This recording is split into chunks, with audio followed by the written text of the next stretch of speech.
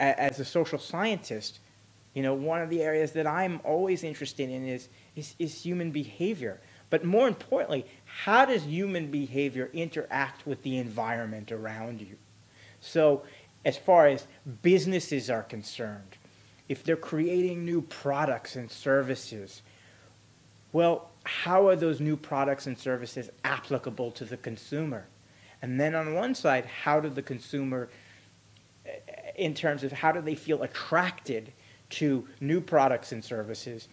And then also, one of the other things that I am always fascinating about is, particularly within the disability field, is that wonderful adaptation of products, which I'm always, you know, we think about texting. Texting has become sort of part of the parlance of our lives. Yet in 1977, the deaf community really developed the idea of texting. That was over 30 years ago.